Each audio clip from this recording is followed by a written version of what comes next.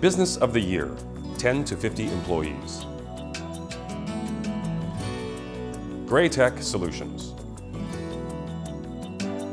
Graytech began 10 years ago with James and Caroline Gray working out of their home. With their complementary skills and experiences, they quickly were able to earn complex projects and attract more and more talent to grow their company into what it is today.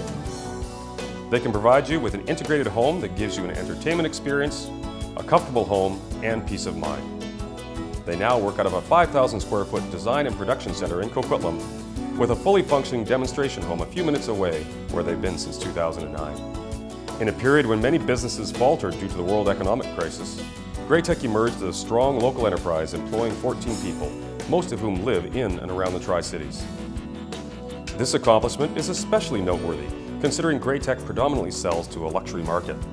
In 2009, Graytech won an International Design Award from CEDIA and won 3 awards from the same organization in 2012. This recognition has led them to work in some of the largest homes in the Vancouver market.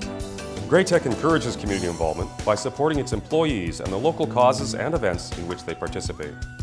This penchant for community support is written in the mission of the company and lived out regularly. Spraggs & Company Law Corporation. Thomas L. Spraggs operates Spraggs & Company Law Corporation, a high-performing law firm that serves thousands of injured people and their families in the Tri-Cities community. The firm was established over 35 years ago by Thomas Spraggs Sr. and is the oldest law firm in Coquitlam.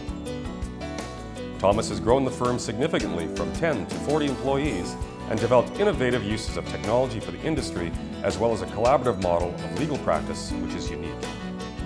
Under Thomas's leadership, the growth has led to significant employment opportunities and to offering people in Tri-Cities more options when it comes to their legal service needs. The team at Spraggs & Company advocate tirelessly for injured people and make recommendations for legal reform for all British Columbians. These efforts have been recognized by the Attorney General and Premier of British Columbia. Thomas Spraggs continues to champion easy access to education for everyone and hosts free community seminars, supports employees through education, including law and business school, and acts as a mentor to young people. He is actively involved in a number of not-for-profit community organizations and is a pro bono lawyer with the Western Canadian Society to Access Justice. Vancouver Golf Club. After more than 100 years, the Vancouver Golf Club remains one of the most distinguished golf clubs in Canada. It began in a downtown Vancouver office where on a wet November morning in 1910, 5 businessmen met to put their signatures to the Articles of Association of the British Columbia Golf Club Limited. By afternoon, the paper was filed and a $500 deposit had been put down by the new club on a large property, the Austin Farm in Coquitlam. On June 17, 1912, it was motioned and carried that the playing club's name be changed to the Vancouver Golf and Country Club. But in 1942, it was renamed and shortened to the Vancouver Golf Club. It quickly became a meeting place and landmark and one of Coquitlam's largest employers.